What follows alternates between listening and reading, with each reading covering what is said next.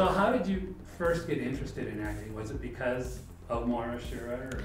No, I don't know. I feel like I was always interested in it. I mean, my uncle was a professional actor. He acted on Broadway with Laurence Olivier when his company came, and there was only a few actors, American actors, that were chosen to be part of the company, and he was one of them. And my dad did some acting when he was younger too, at the Playhouse, at the Omaha Playhouse.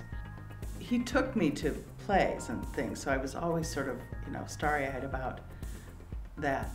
I just remember as early as grade school writing plays and for myself to star in and direct, of course, and finding plays in the library for my friends and for us all to do. So I think it's always been there. Do you remember your first play production that you acted in? The first one that I acted in, full-scale production, was Finian's Rainbow at Marion High School, and I was in the chorus. And what were some of your other early roles? My junior year, I played Beatrice in the effective Gamma Rays and Man in the Moon Marigold, so that was like huge. That was a big deal. And then I played Golda in Fiddler on the Roof my senior year. And then I went to College of St. Mary's because I got a scholarship, a singing scholarship, music scholarship, and I lasted about one semester, and they didn't have a theater department. I was like, nah, I don't like this. So I transferred to UNO. And at UNO, I mean, I did a lot. I was there a really long time. So I did a lot of plays.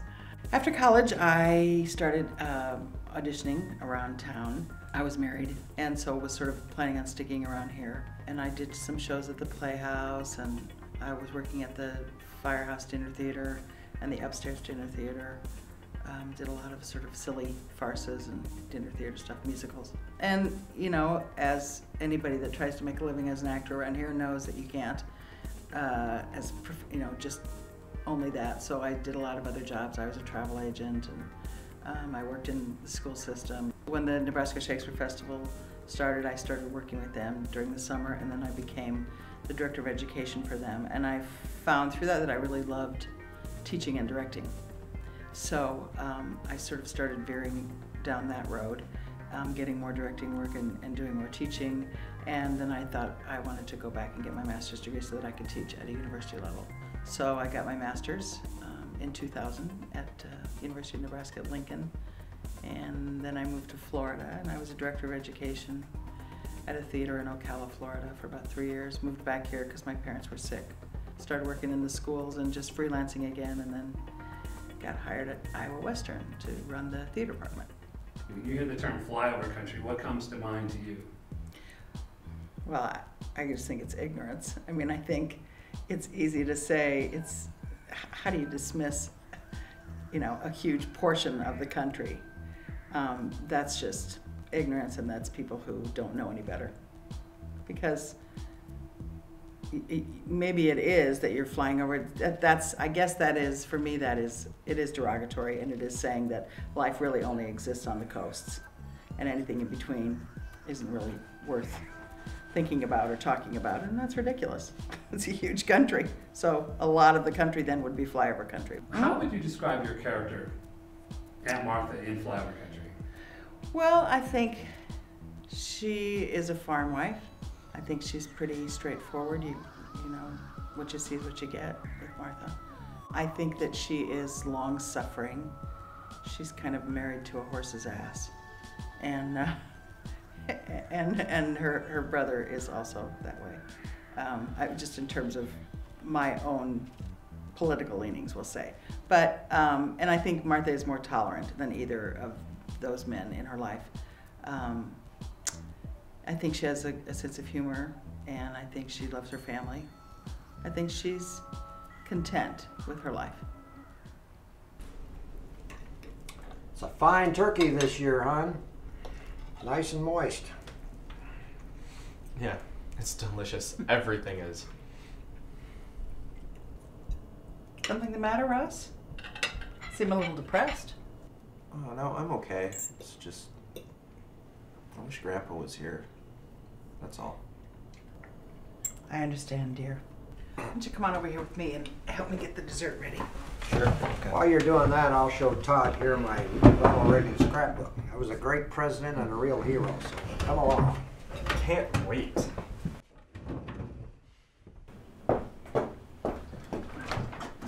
what can I do to help? Oh, nothing. Everything is done. I just wanted to talk to you for a minute. Oh, okay. I think Todd is really a nice guy. Yeah, he's great, isn't he? He's my best friend. How long have you two been together? We've known each other for about a year now. You two are such a cute couple. Couple? Oh, I'm not like your uncle. I'm much more open-minded. I don't follow. What are you trying to say? I know you and Todd are gay and going together, and I think it's great. No. I'm not gay. We're certainly not a gay couple. That's for damn sure. Come on, honey. You don't have to put on an act for me. I've known you were gay for years. Excuse me, you what? I've known you were gay since you were 5 years old. Remember how you made me buy you those cute pink pajamas? And remember the way you used to dance around in our living room with my wigs and makeup? You can't fool me. And by the way, I think it's wonderful. Here, I want to show you something. Look up in that cupboard and grab that basket, will you?